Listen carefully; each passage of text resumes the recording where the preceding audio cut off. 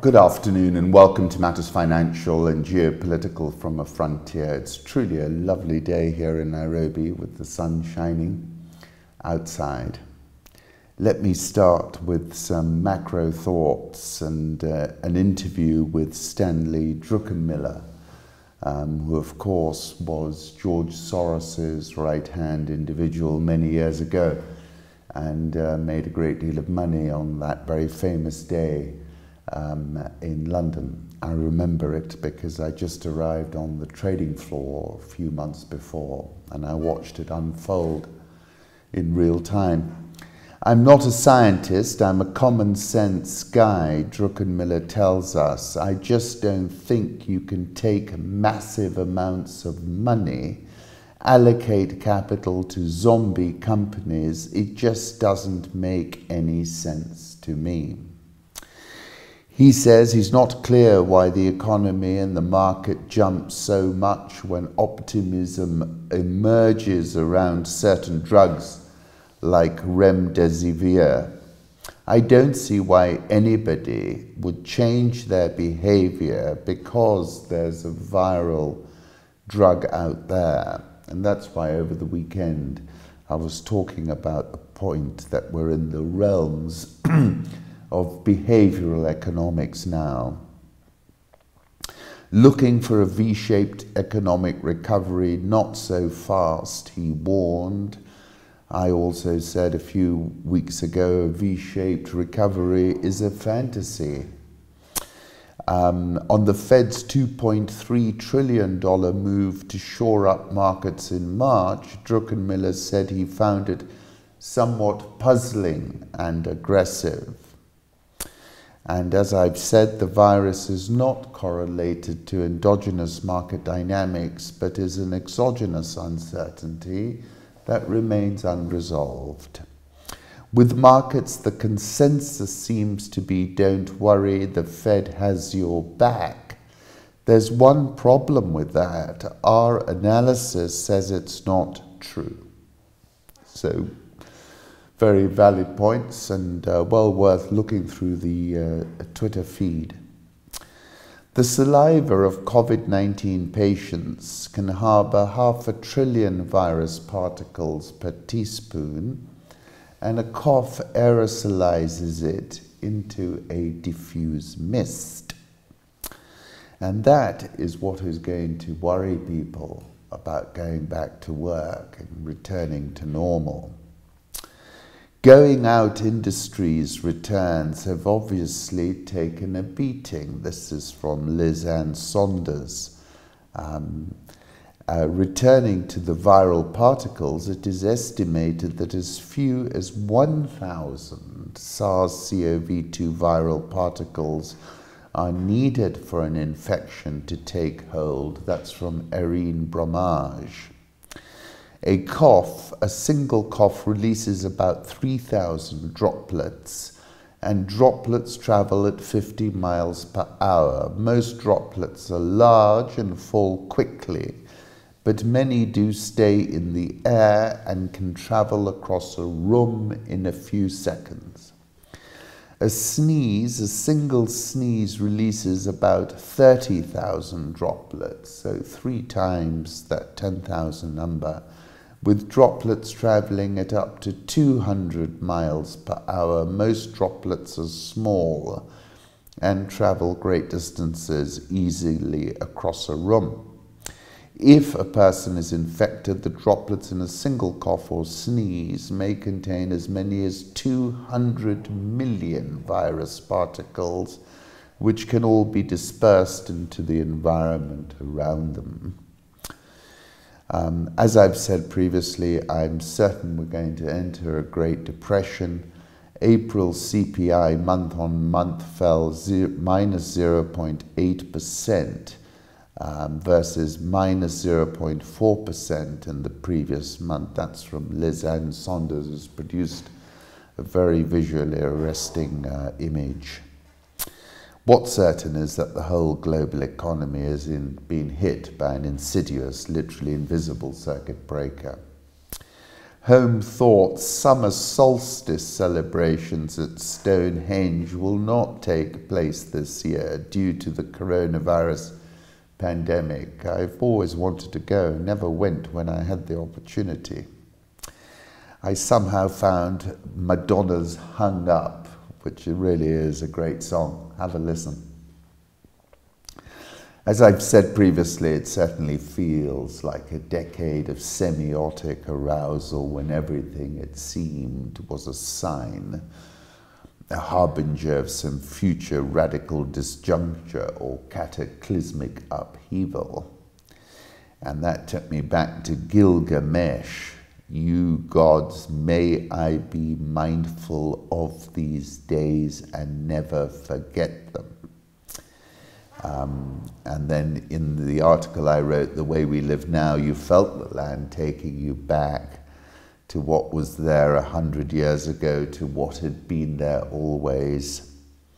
Everything is barely weeks, everything is days, we have minutes to live. Gilgamesh does not linger in the garden. He at last finds Utnapishti, the man who gazed on death and survived. Gilgamesh wants to know, how do you do this?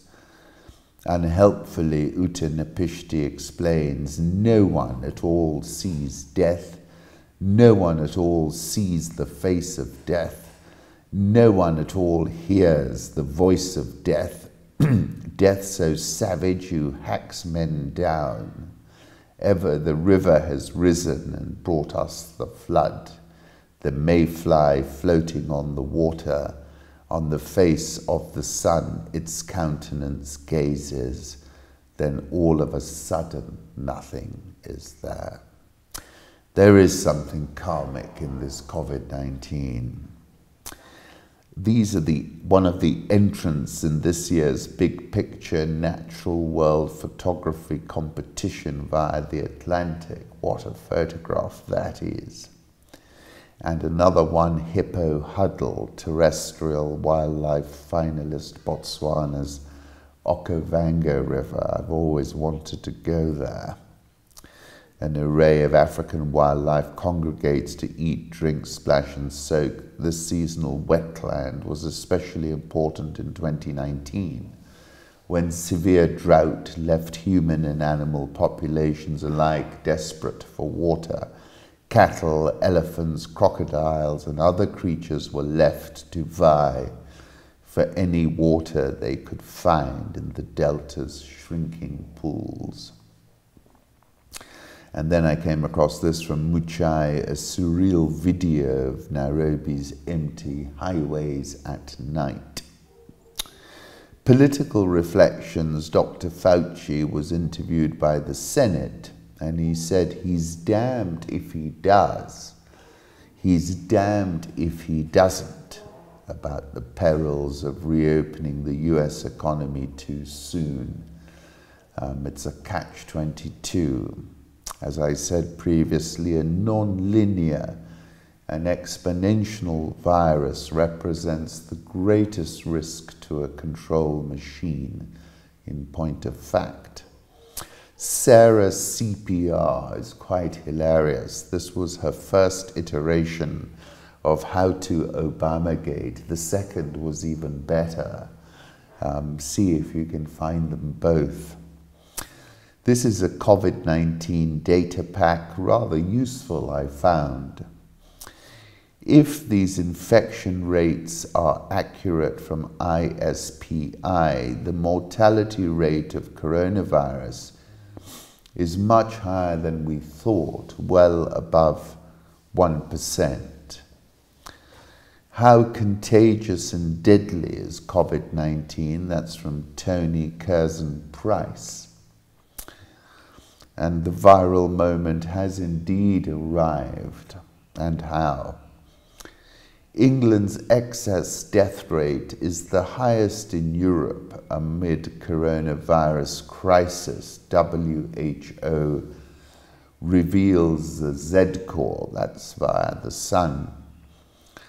In my article over the weekend, I quoted Albert Camus. They fancied themselves free, and no one will ever be free so long as there are pestilences. In this respect, our townsfolk were like everybody else, wrapped up in themselves. In other words, they were humanists. They disbelieved in pestilences. A pestilence isn't a thing made to man's measure. Therefore, we tell ourselves that a pestilence is a mere bogey of the mind, a bad dream that will pass away. But it doesn't always pass away, does it? It's continuing and continuing.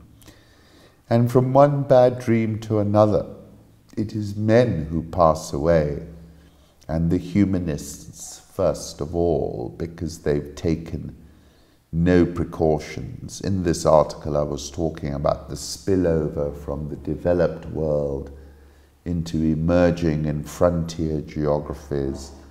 I was saying Brazil is the global epicenter now of the coronavirus, and that there we have a toxic mix of a voodoo president and a runaway COVID-19. Viruses are in essence non-linear, exponential and multiplicative, and COVID-19 has escape velocity in Brazil like it does in parts of Africa as well. I was saying Brazil is a real-time laboratory experiment, and the African Jair Bolsonaro is of course John Pombe Magufuli, and I'll come to developments there in a moment. I was concerned about transmission hotspots in Africa, in particular Kano in Nigeria, Western Cape in South Africa, Tanzania. And then I was looking at the markets as well, the dichotomy between the unemployment rate and the stock market, which was something Tabby Costa tweeted about and Stanley Druckenmiller's mentioning.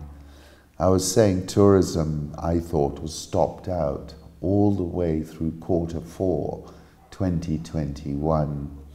And I was adding that business travel is toast in my view. The US stock market has rebounded mightily, but this is a Venezuela or Zimbabwe trade. It's the printing of money which is driving the stock market higher. Tudor Jones, the best profit maximizing strategy is to own the fastest horse. But in a world where a lot of them are duds or they've been given an injection, it's a bit of a worry. Rubini, of course, was very skeptical about Bitcoin. It crashed 15% in 7 minutes on no news, a rigged, totally manipulated, Wales-controlled market where most transactions, 90% of volumes are false, as exchanges pretend to have liquidity they don't have. Massive pump and dump, spoofing, front-running, wash trading, total scam. I was saying Africa will go Juche, which is the North Korean ideology of self-reliance. I was saying the IMF, whom I must say have dealt with the situation with considerable finesse, something that Celestine Monga, who I follow on Twitter, was mentioning as well. But nevertheless, the problems are now getting more and more intense. I said the outliers are rolling over. Zambia is on the brink of sovereign default. One example, ratings agencies are throwing in the towel. Another devaluation looms for the naira. And I concluded by saying regime implosion risk in sub-Saharan Africa is trending higher. This is interesting as a data point. The share of COVID-19 tests that were positive, it gives you a better sampling effect. 1st of March, when I was looking into the origins of the COVID-19, and I remain even more convinced of what I concluded then, that there's always more to it. This is what history consists of. It is the sum total of the things they aren't telling us. What's become fascinating is to follow the folks who are defending the position. Viruses exhibit non-linear and exponential characteristics, and that poses non-linear and exponential risks. Currency markets, let's have a look. Euro 108.48, dollar index just around the 100 mark. Sterling, which reported a sharp contraction, 122.85. Interestingly, the real is back at a record low of 588.66 and seems destined to vault 6. South African rand 18.39. This is a chart of the dollar index. I think it's well supported because of the shortage of dollars outside the United States. Euro dollar, a lot of folks think it's going to break down. It hasn't yet, 108.47. Curious to see how this movie ends. NASDAQ versus the banking index. That's from Northman Trader. Incredible divergence. The avening is complete, the natural order is restored, and Bitcoin resumes its correlation with Hass avocado prices, as was always intended. That's from Tracy Alloway, and I've written about the crypto avocado millennial economy. High-tech millennial crypto avocado economy exhibits viral, wildfire, and exponential and even non-linear characteristics, not unlike Ebola. And it's reasserting that extraordinary correlation that Tracy first alerted us to. Gold, right now at 1703, it's actually been for a month around these levels. And it's girding its loins, and it will get going again because, as I previously said, the target is above $2,000. Millions of barrels of crude oil at sea. This is from JS Blockland, as we move from a world of hyper-connectedness to a world of quarantine. The drop in worldwide oil consumption in April has been put as high as 35 million barrels a day. And as I said then, we're now entering the twilight zone for a lot of oil producers. What I do know now is this: regime implosion is coming to a great number of them. Crude oil last trading at $26. India's Modi announces nearly 250 billion euros worth of stimulus to counter the COVID-19 lockdown. His management of the economy has been atrocious. Why the coming emerging markets debt crisis will be messy is a really good article in the Financial Times. The Maldives, coral-encrusted islands, have long been irresistible to tourists, but today its secluded luxury resorts are deserted, except those converted into makeshift quarantine facilities for stranded coronavirus patients. The virus has shattered global tourism and devastated the Maldivian economy. The IMF has gone from projecting a 6% expansion in GDP this year to an 8% contraction. The risk is that this brutal, abrupt recession could translate into the Maldives becoming the latest country to sink into sovereign bankruptcy. Zambia, Ecuador, and Rwanda have all announced in recent weeks that they are struggling to repay their debts. Lebanon has already kicked off its restructuring process, while Argentina, which was battling its creditors even before the pandemic struck, appears to be heading for its 9th sovereign default since independence in 1816. The Maldives is hardly the biggest country likely to succumb, but given its debt burden to creditors such as China and the severity of its recession, it is the poster child of how easily the dominoes will fall, warns Mitu Gulati of Duke University. Country's $250 million bond due in 2022 has tumbled to trade at 81 cents on the dollar. Zambia is even worse. indicating that investors are increasingly concerned about the Maldives' capacity to make good on its obligations. The kindling for another big emerging markets debt crisis has been accumulating for years. Investor demand for higher returns has allowed smaller, lesser developed and more vulnerable frontier countries to tap bond markets at a record pace in the past decade. Their debt burden has climbed from less than $1 trillion in 2005 to 3.2 trillion, according to the Institute of International Finance, equal to 114% of GDP for frontier markets. Emerging markets as a whole owe a total of $71 trillion. The withdrawal of money from EM funds is greater and more sudden than in 2008. The economic shock is huge and the path to recovery more uncertain than it was after the last crisis. Resolving the coming debt crises may be even tougher than in the past, however. Rather than the banks and governments, the primary creditors in the mammoth debt crisis that racked the developing world in the 1980s and 1990s, creditors are nowadays largely a multitude of bond funds. Having watched some holdout creditors extract rich payouts, even some of the traditional institutional investors appear to be reconsidering the virtues of passivity. In 2016, Elliott Management's Jay Newman etched his name in the annals of big hedge fund halls by extracting $2.4 billion from Argentina for the firm after a decade-long legal battle. Holding out long seemed like a cat-and-mouse game that was costly and uncertain, but now it has shifted to a more promising strategy. One lawyer who has worked with creditors points out that many investment funds have piled into EM bonds in recent years, and the prospect of deep and broad losses could be ruinous to some heavily exposed funds. Before, the holdouts were the main problem, but now it could be the traditional funds, he says.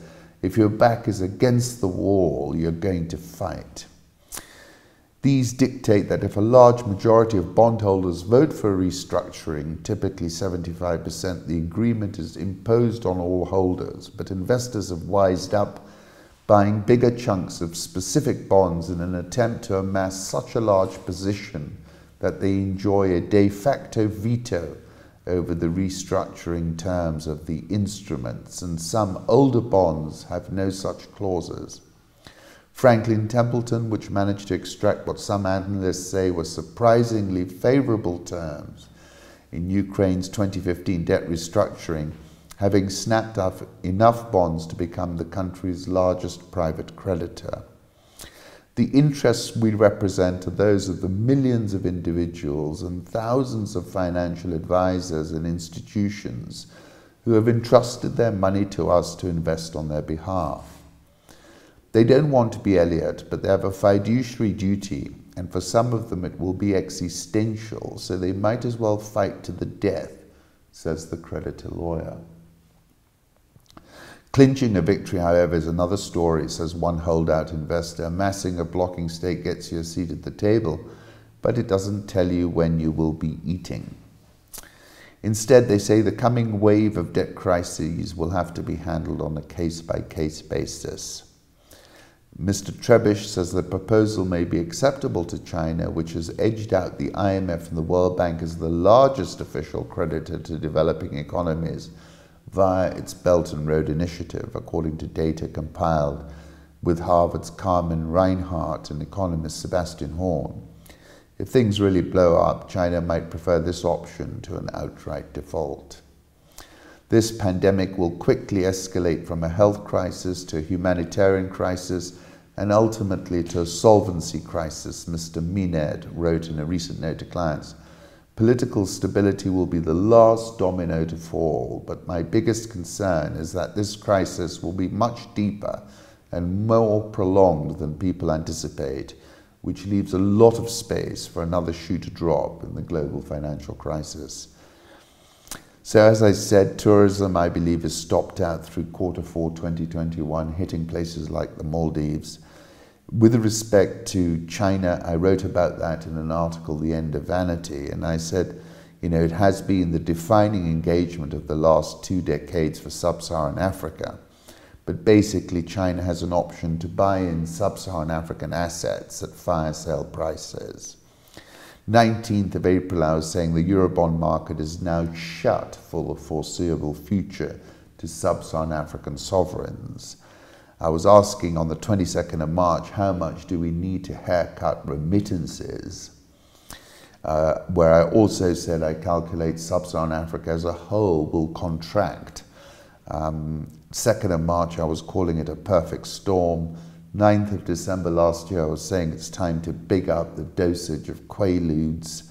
And 2nd of September, last year I was talking about the China Emerging Markets Frontier Feedback Loop phenomenon.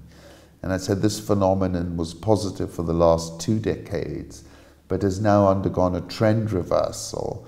The Rand is the purest proxy for this phenomenon.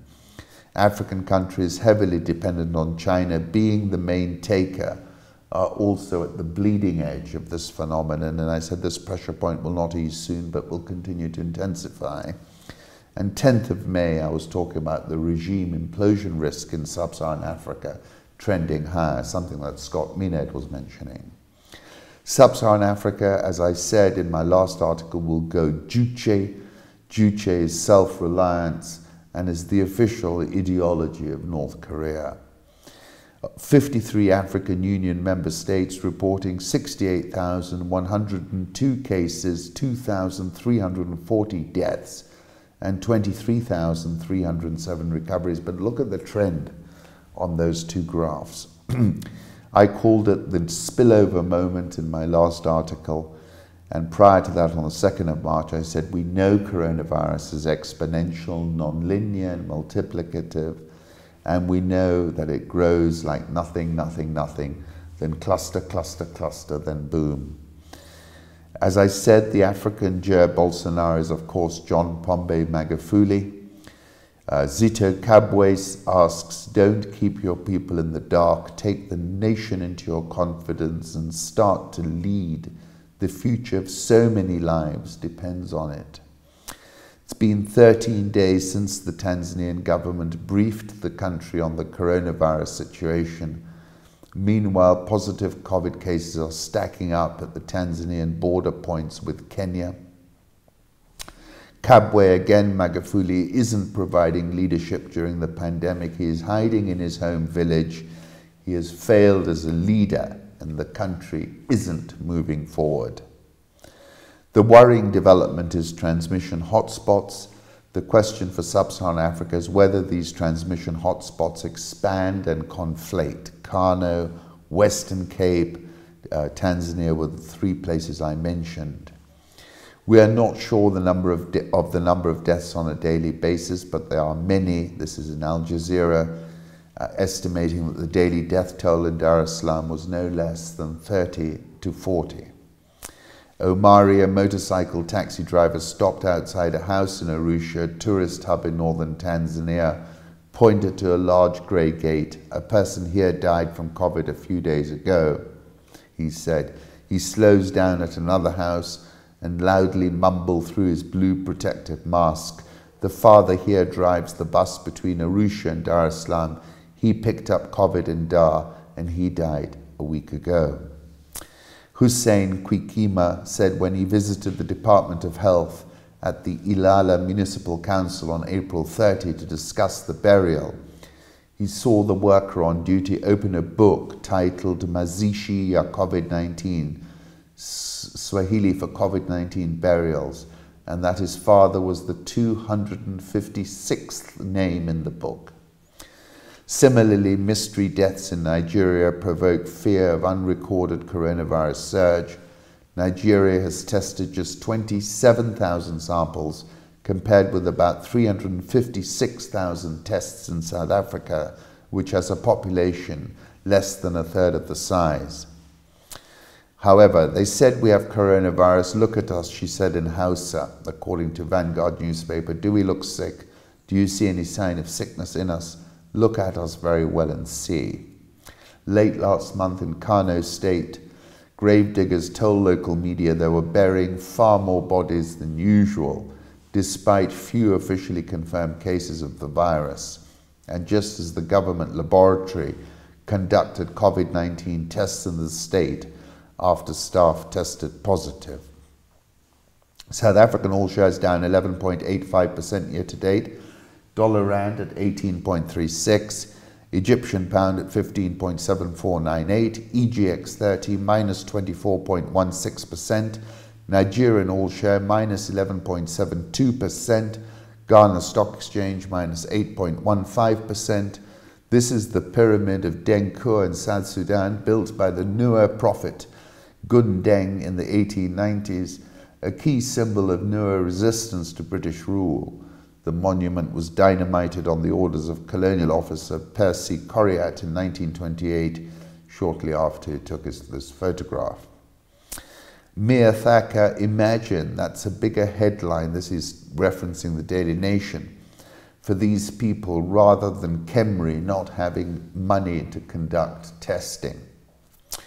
The Republic of Kenya IMF Country Report number 20/156, request for disbursement under the Rapid Credit Facility press release, staff report and statement by the Executive Director for the Republic of Kenya. The impact of COVID-19 on the Kenyan economy will be severe. It will act through both global and domestic channels, and downside risks remain large. To ensure that COVID-19 related resources are used for their intended purpose, the authorities plan to conduct independent post-crisis auditing of COVID-19 related expenditures and publish the results. Kenya is facing a pronounced economic slowdown and an urgent balance of payments need owing to the COVID-19 pandemic. The central bank should also continue to allow the exchange rate to act as a shock absorber.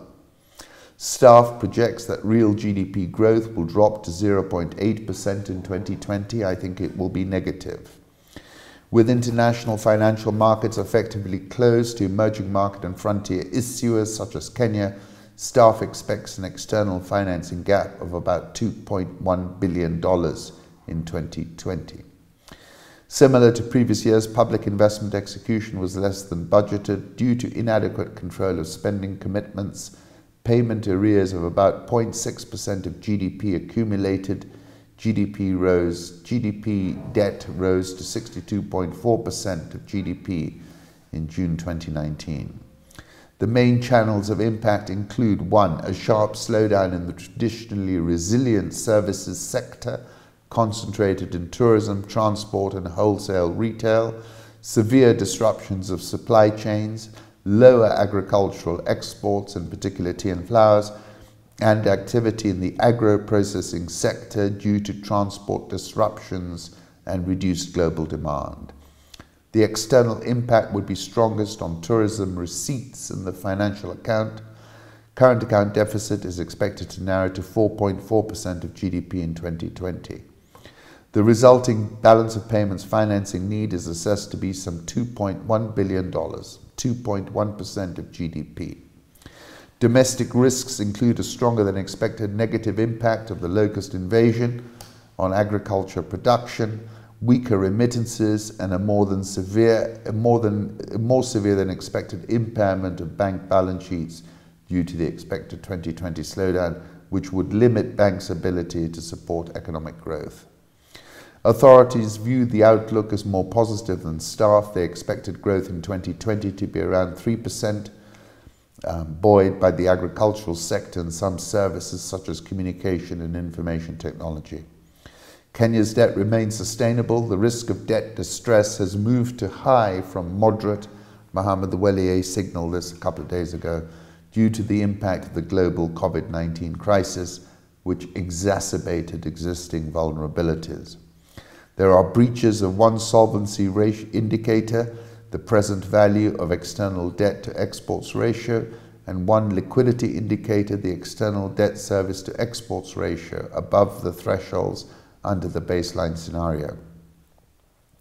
Kenya's bilateral debt, about 72%, is owed to non-Paris Club members, mainly due to loans from China to finance the construction of the standard gauge railway.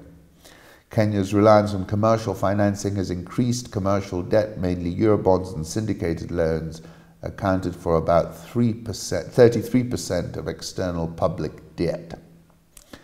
Public sector debt is projected to increase from 61.7% to 69.9% in 2022. Tax revenues have gradually declined since 2013-2014 as a share of GDP, reaching their lowest level in the past 10 years in 2017-2018. This DSA finds that Kenya's risk of debt distress has moved to high from moderate in the context of the ongoing global economic turmoil associated with COVID-19. China imports via the Port of Mombasa down by 20% in Q1 2020. That's via Brookings, via Sewe. An Ethiopian Zoo anti-aircraft missile brought down the Kenyan plane that crashed in the town of Bardale last week. The incident began with the incoming plane aborting a landing attempt because an Ethiopian military vehicle was on the runway. Officials say that's via Harun Maruf. Kenya shilling at 106.50, Nairobi All Share minus 16.22%, and the NSE20 minus 23.18%. Thank you for listening.